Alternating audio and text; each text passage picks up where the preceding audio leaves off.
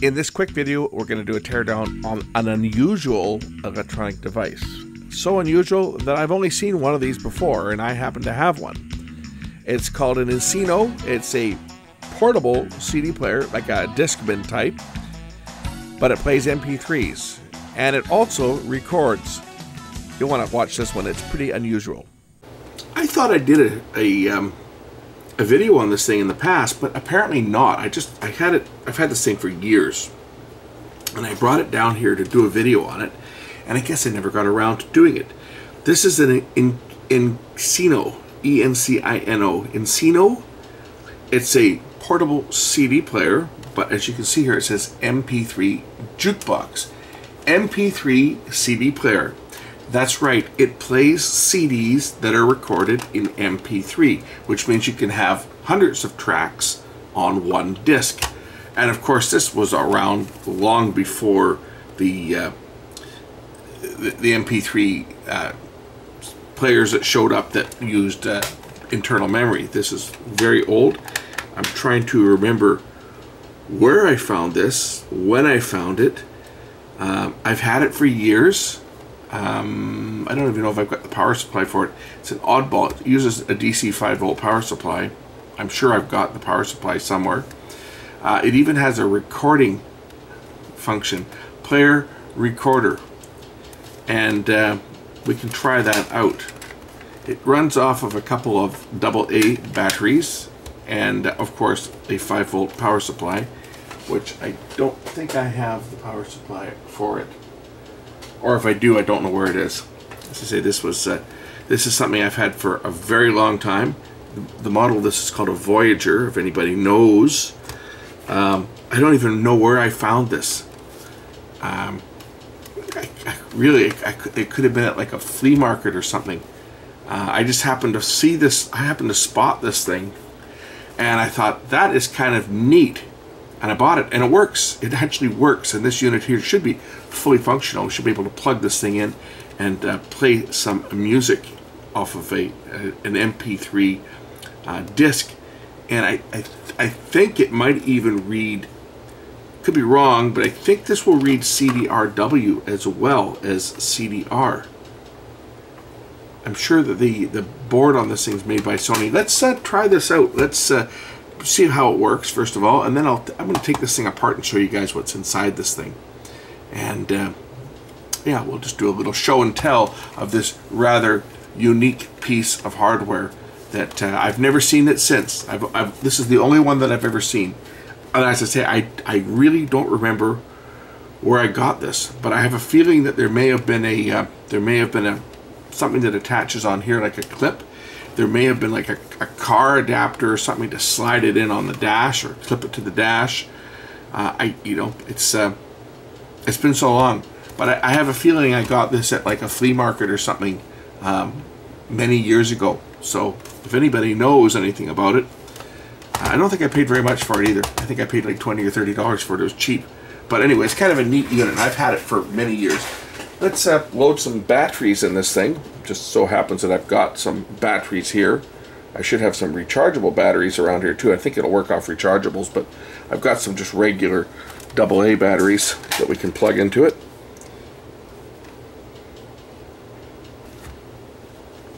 And I've got a adapter so that I can put this onto my sound system. Still figuring out this new amplifier that I've got here, which inputs which. I think this is tape 1. So we can plug it into the line output on the back here. And we'll load up an MP3 disc. There just happens to be that there is an MP3 disc that was in it.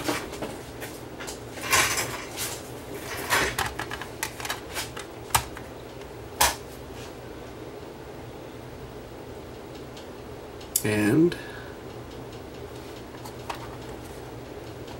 is there a switch on this thing that I have to turn on? Or do I just I forgot how to work it. I think I just press the play button. There we go. What's neat is you can see the disc spinning.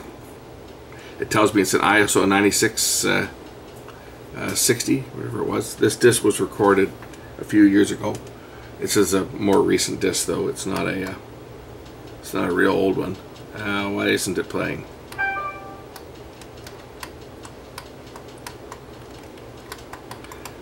It apparently has a problem. Either that or the batteries are dead, which is totally possible because I don't know what condition these batteries are. They're just a couple batteries that have been sitting on my bench here, and chances are they're probably dead. They're crappy Pro cells.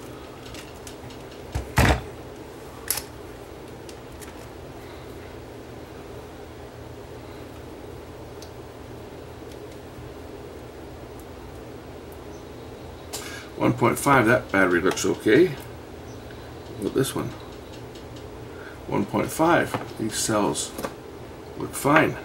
So why doesn't it play? Perhaps it has a problem and we'll have to open it up and see why it's not working. This could be a project for today. The display comes on and it reads the disc, ISO 9660, and of course now it's going to work. That's weird. Did not work the first time. It tells me it's an MP3 disc, and if I press the skip button, it'll move to the next track. And I believe I can go into play mode. I can set this thing up for random play mode 1, intro, random, and directory program and program. So it's got different modes that it can operate. So if I put it into random and hit the skip button, it'll find a random track.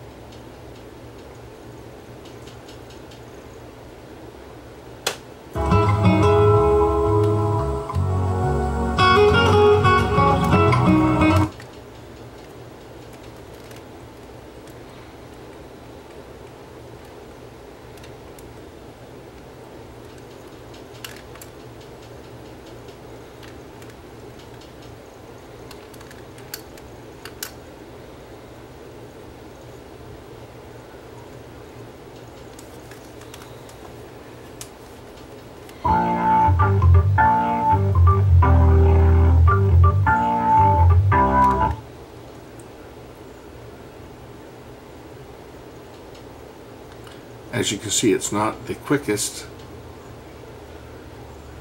at starting up because it has to search out the track.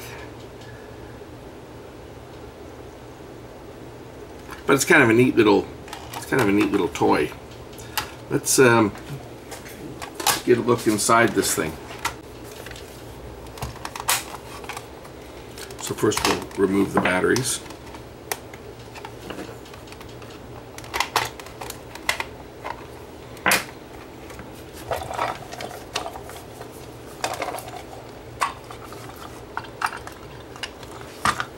It's got a record feature on it too, which I don't really know what that does. I don't think it actually records onto CDs. It's not a CD recorder. I don't know what the record feature does. Does it record into memory? And is it only like a few seconds of recording that you can record? I don't know. I've never tried that, but okay, I think I got all the screws out of this thing now. It should lift apart, pop apart here somehow.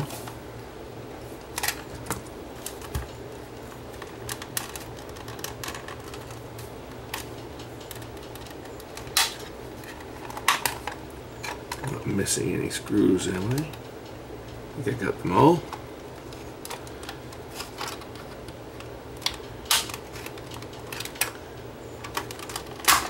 There we go. Top lifts off. Okay, there it reveals the workings of this unit. It is it's a KSM 900 AAA.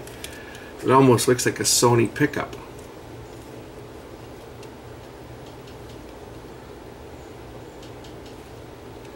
It's Sony. It is made by Sony. Look at this. Cool. This is made by Sony.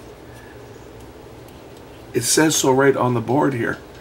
You can read the word Sony on the circuit board. If I can get the pickup out of the way without damaging it. It's taped down. I don't want to damage this ribbon cable, but this says Sony right on the board, right there. It says it's a 02C Sony from 2000. That's when this thing was made. And I've had this thing probably 20 years, so it must have been new when I got it, or relatively new, but this is from 2000 that this unit came out, and it looks to be made by Sony. I say this looks like a Sony pickup. KSM is the number on it, and with that wording Sony on the board there, I would say that that pretty much confirms that this was made by Sony. It's using a WinBond chipset on there and a Samsung chip.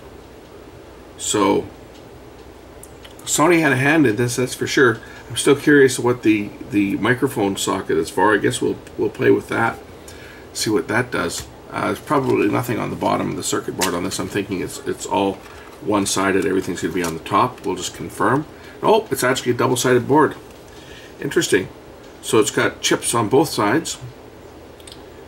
And who made these chips? Samsung. So it's full of Samsung chips.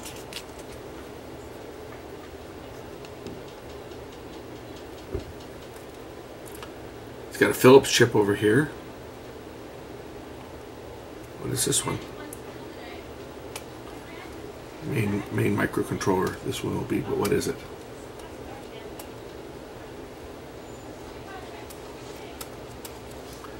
Can we see?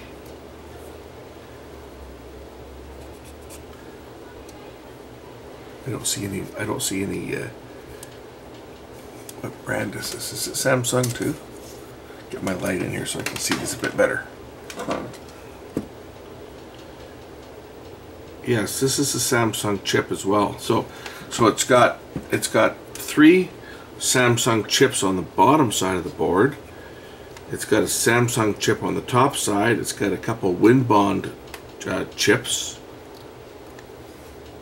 These are like the type of chips you'd find at a sound card in a computer, right? I guess that's to do the MP3 decoding. And some memory, obviously. It's an interesting little unit.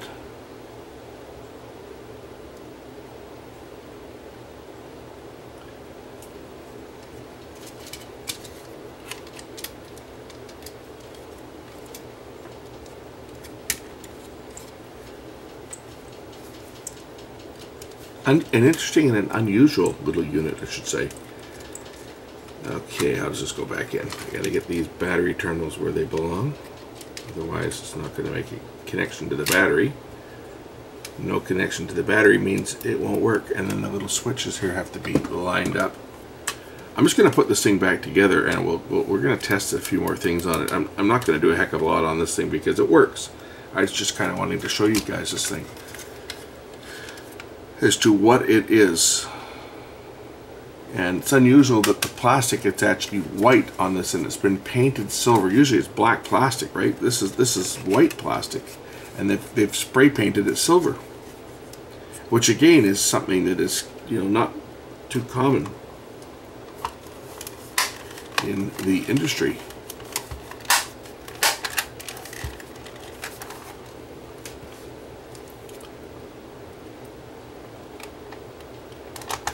So we're going to grab a microphone, plug a microphone into this thing, and see what it does. I have a feeling it just records to internal RAM on it, and only makes a temporary recording. I don't know.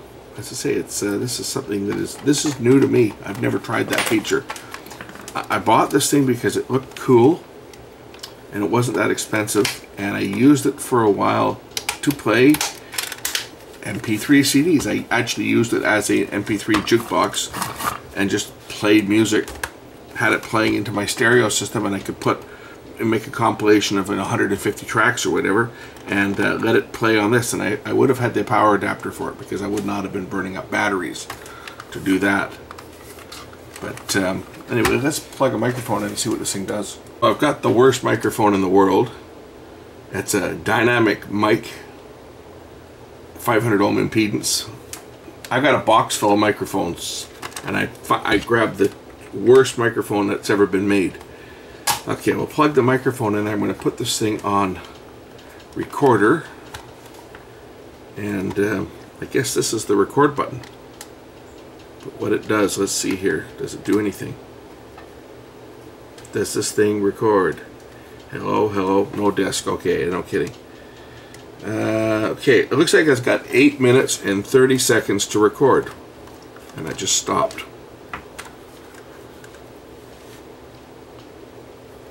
Maybe my batteries are weak. Oh, these batteries are weak. It's already showing me the battery weak light. Okay, if I press this, 8 minutes and 31 seconds to record. As you can see, it's counting down. So it looks like the recordings are made directly to memory and not recorded at all.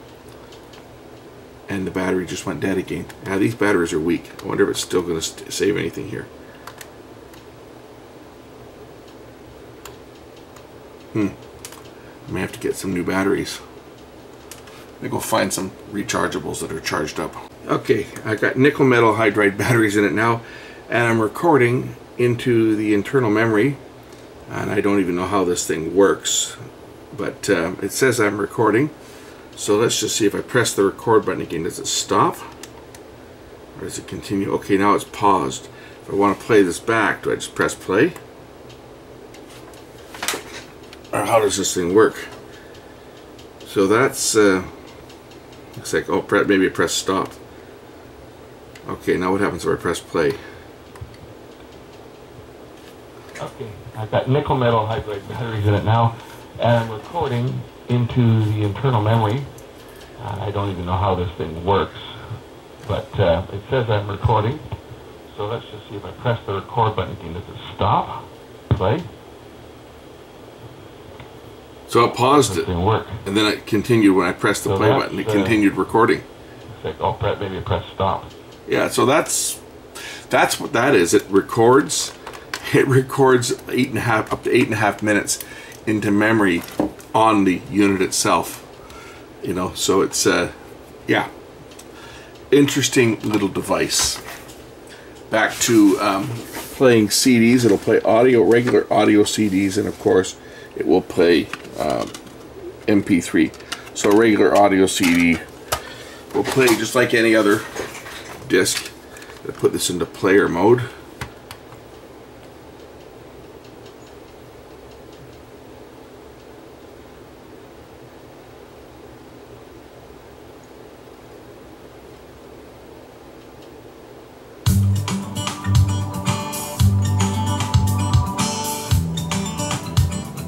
And that's playing a CD, regular CD. As you can see how fast the disc spins for a regular CD. And then if I go to an MP3 disc,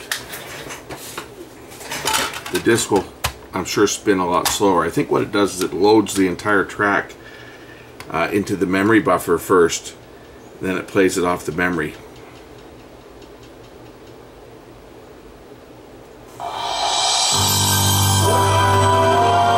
Obviously can't let this play because this is not royalty free stuff, but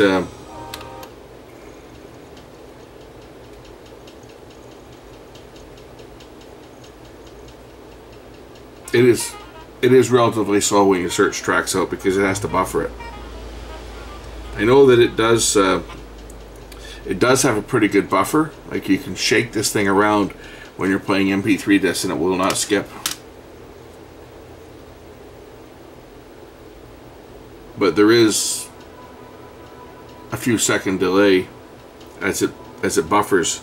You can see, I don't know if you can see the disc, but it's certainly spinning much slower than it was when it was playing an audio CD, which of course had to be read in real time.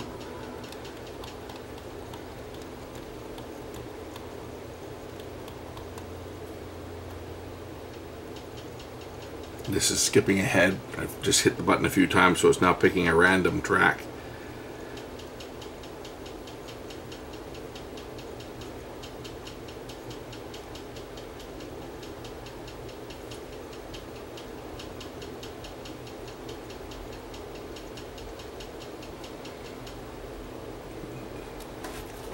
It's really taking its time reading. It'll eventually get there. There we go.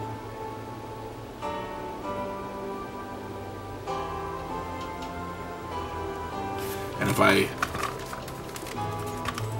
see, I can shake this thing and it won't skip because it's read.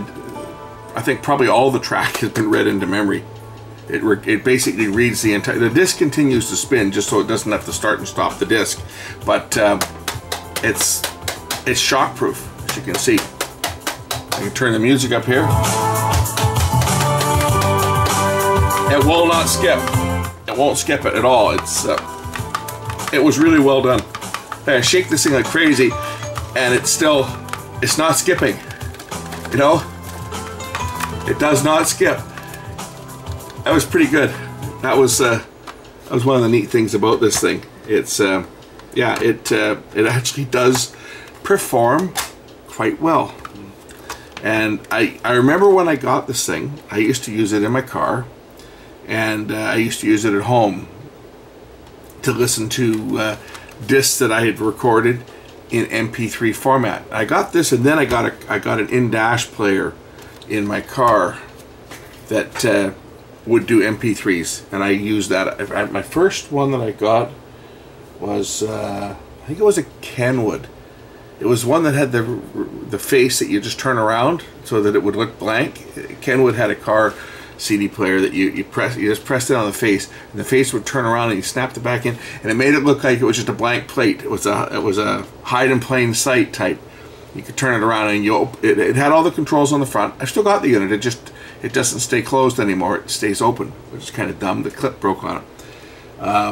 That was the first MP3 CD player that I had in my old car, and then I replaced that with an MP3 or with a mini disc with a CD changer in the trunk. I still got that in my old collector car. It's in storage until I get around to restoring it someday. It's 25 years old, so it's a car that I could work on anytime and get it on the road with cheap insurance with collector plates, because it's now 25 years old and still runs. And it's a rare car. It's relatively rare. It's a 95 Thunderbird Super Coupe. They only made like 575 of this model, which was made at the Lorraine factory in Iowa before they discontinued that model. They discontinued it in '95, and I have a '95. So the last year that it was made, and they only made, I think, 575 cars of the Super Coupe model with the supercharger, and 115 of those were with a manual transmission, and the rest of them were with an automatic. And I got the wrong type of transmission, because the 5-speed would be even more rare with only 115 of them made. Anyway, I pulled the original cassette deck out, which I still have, because I'm going to have to put that back in if I ever get around to getting the car on the road. And I used to use this in it for a while. I just carry this inside in the glove box, and I had a cassette adapter that went into my cassette player, and that's what I did for a while. And then I pulled it and I replaced it. Actually, yeah, I replaced that with the Kenwood, and then I put a mini disc in it. Anyway, that's a look at this little Encino portable MP3/CD player. This was, I think, the first of the CD players that supported MP3 that was portable. There were other ones. There was a DVD player that was put out by I'm trying to remember the name, Apex CD player that would support MP3s. I've got another little home player that plays MP3 CDs kicking around here somewhere, and I have a Sony boombox that has a CD player that plays MP3s. as well. These were kind of at the end of the CD's run, right? 2000 or so is when they came out, most of these ones. And see, that was like kind of like the last kick at the can for MP3 CDs. My other car, my 12 volt, the one that my channel is named after, because for those that don't know about my channel name, 12 Volt Vids, I have a 2012 Chevy Volt, and the first videos that I did on my YouTube channel, I have another YouTube channel as well, but it doesn't have any content because the channel never really took off and never really went anywhere, so I haven't got any content on it. But I came up with the channel name 12 Volt Vids because my original Chevy Volt, 2012 Volt, I was doing videos on the Volt, so that's where the channel name came from, was because that was what the videos were on. Now it has in the dash a CD player, single disc CD player that plays MP3s as well, and that's something I really miss on my 19 volt, because it doesn't have a CD player anymore. I have to put everything on a USB stick or an SD card, which is great. You can carry a lot of stuff around with you, but sometimes you got a CD and you want to listen to it. You just want to take it in the car and plug it in and listen to it, and you can't do that anymore on new cars because they don't put CD players in them anymore. Anyway, hey, I could use this. I could use this. My car has an auxiliary input. I could use this in my car. I just may have to do that. This thing could go back into service because I do have an aux plug, and I think I even have an aux cord that's got a 3.5 millimeter plug on each end that I could just take this and throw it in the car if I want to listen to a CD, and I just may end up doing that. Thanks for watching.